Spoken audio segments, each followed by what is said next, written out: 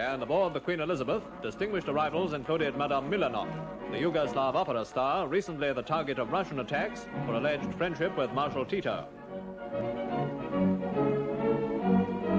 Also right in the camera's eye was Field Marshall Lord Montgomery, appearing with film stars Bonita Granville and Janis Page, and later dealing with a barrage of reporters' questions. Asked what he'd like to see in New York, Monty replied, "I've never seen a drugstore in my life. I want to see a drugstore. I don't know what you do inside a drugstore, but I shall find out."